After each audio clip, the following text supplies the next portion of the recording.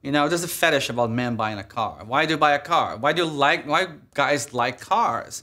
And why, you know, certain cars, you know, we all get so, you know, picky, and there's this fetish about things, you know, and I like that clothes to be, you know, an element of a fetish.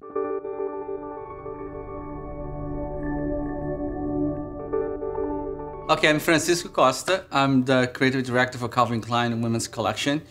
And what do I do? I'm a designer, you know, I love to design. I believe that also I'm a little bit of an artist. I think I have a little of an artist in me, and I like that to, I like to express that, you know, quite a lot in many different areas and ways. So, yeah. I grew up in an environment which was very, very simple. I mean, very easy, you know. We had very serious working ethics at home because my mother had this company, children's wear manufacturer, and all of us, you know, had to come from school and go to the factory and work. You know, we had to do our homework at the factory, and it was a huge community. I mean, she helped so many people, so many women. It was all about women coming to work, you know, and it had a very social structure behind it. Adjacent to the factory, she had also a home for, you know, for the children to come, where the mothers would be working and the children would be taken care of. So she had she was very strong in my life, and that's how I grew up. I came to New York in 1986. And it was an amazing time for New York. It was an amazing time for me. I was so free. And I mean, there was a certain freedom in the city, which was so incredibly exciting. You know, there was so much happening. Obviously, because I was very young then, too. So I got to explore a lot. I got to live a lot that time. There's something about also your sexuality that I discovered here then. You know, arrived in New York City in 1986. You know, I didn't know. You know, it was the first gay pride, you know, I experienced. You know, I became quite an activist with ACT UP. You know, there was all those things happening. And then I just kind of lived a little bit, you know, in the whole sort of sense, exploring. So it was really, really incredible. I think I like people to look at, you know, what I do and think, you know, there's a sense of evolution, you know, a sense of, you know, interest for, you know, an aspect of design, which is I find, you know, valued. Listen, I'm a mix of so many different influences. You know, I'm Brazilian. You know, I'm Brazilian. I have, you know, this experience of a couture house, which is Balmain and Oscar. You know, another tremendous sportswear designer, which is Tom. You know, and you know, my influences are so many, and when it comes to Calvin, when you think the perfection of his world, you know, the way he promoted himself, the way he marketed himself, you know, the visualness, you know, the sexiness, you know, the sharpness, it's overwhelming. So I think what I did right in the beginning, consciously, I decided to emphasize product. And the fact is, you know, that's the state of the business. You know, you have to be really fast.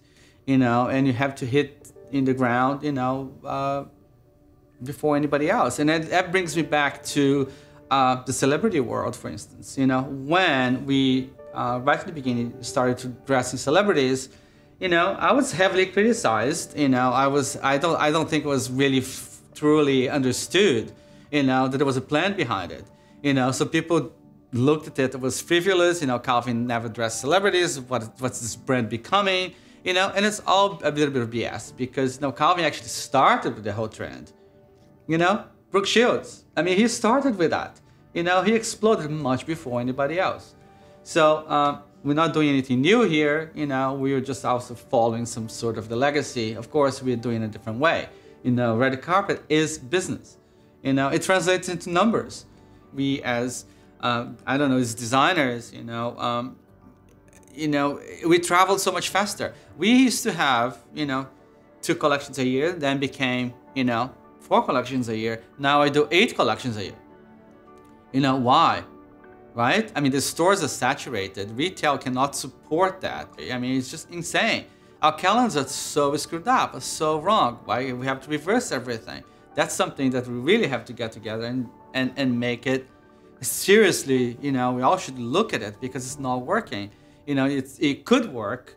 You know, you work when you're a retailer, of course. I mean, when you're vertical, you know, like Zara is, and they started the whole crazy trend, you know.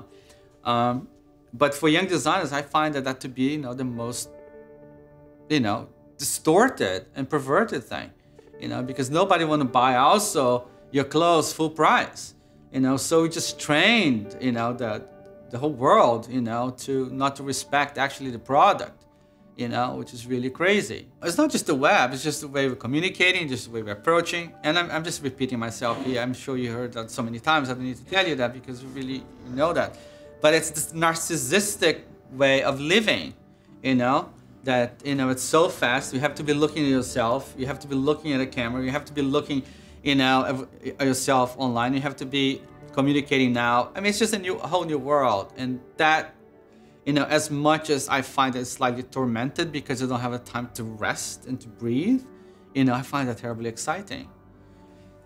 You know, relaxation, I think it's very subjective because I relax by doing things.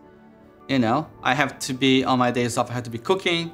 I have to be switching the furniture around. You know, I have to be gardening.